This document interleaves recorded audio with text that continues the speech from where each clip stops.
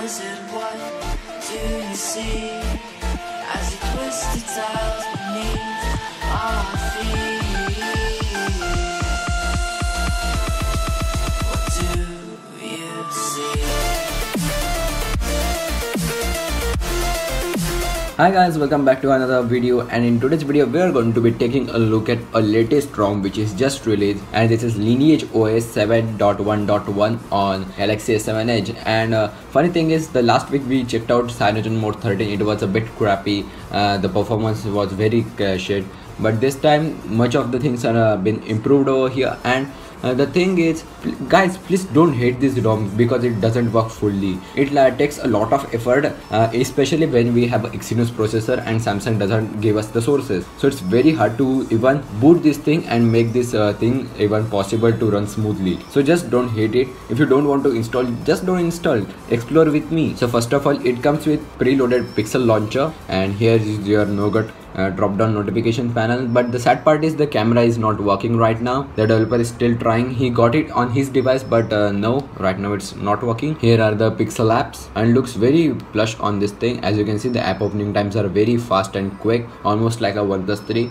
And if you're asking for the Antutu benchmark, here it is. Let me show you my one phone, which is a Redmi Note 3, and it cost about 10,000 rupees in India. Probably like $150, and this is its Antutu score 75k, and this is right now 45k. So as you know, it's not utilizing all of the processor and GPU just right now, but as you can see, you get pretty much all of the apps from Pixel. All of the icons are circle right now, as you can see. And actually, if you take a look at the recent apps, it's much more bigger over here on stock Android, and looks much cleaner. As you can see, the edge bar is just the flush, and here in middle we have the apps, and looks much cleaner than the Samsung ones. Sammy made them a bit smaller actually, I guess. Let's just go to the settings. As you can see, mobile data is working, but the VoLTE is not working. If you go to the display, some options are same like the same 13.1. As you can see, if you go to live display, you can adjust it to dynamic, cinema, many other stuff. Color calibration is also over here. If you hate stock Android, you can hate, but it looks very beautiful with this curved display over here. Display size small, everything is just over there. Wacom plug, high touch sensitivity are some options especially for this device, and many more things are just like that over here. But if you go to the battery, I have actually set it to the performance mode. Okay, so it switches back when you reboot the device, I guess. As you can see, you get a sidebar in order to jump on any kind of setting from your buttons are over here, and recent tabs is working right now, as you can see. And middle you have the one tab. You can also do it like the Google Pixel ones, to just download an app from the Play Store. There you have the status bar unlocked. As you can see, everything is working. You set it to normal, center.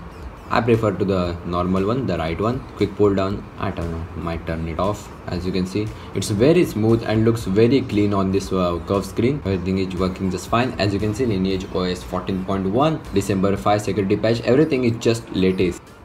Nougat, there you go. Contributors, if you still go over here, it's loading. It's just the Cyanogen ones, same developers, just the name is now new. They don't have like a logo for Lineage OS till now, I guess, because the boot animation is just like the stock one, just Android blinking right now and then. But let me show you actually the boot animation.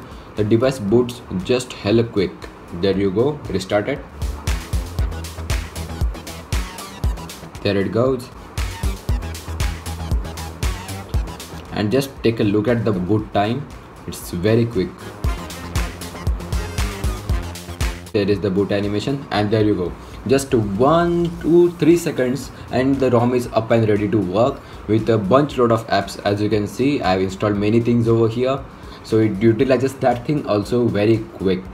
Android 7.1 is really good, and you also get the goodies with the Android 7.1. As you can see, if you hold, you get like the sort of new pop-up menu, which you also get with the 7.0 in the official one, and the official one will be announced in this month, so you will get no more betas are now been closed. But as you can see, if you hold it, you get more options over here. Pretty nice touch, and nothing more to explore actually, but it works pretty fine. And if you have some lags or everything, just go to the about phone, go to the build number, enable the developer options, go over here. You can just scroll down and enable force GPO rendering. It will like lesser much of your lags Cause if you know, let me show you one example. If you open some Chrome tabs, as you can see that laggy delay over there, you can't actually notice it through the camera, but it's very choppy.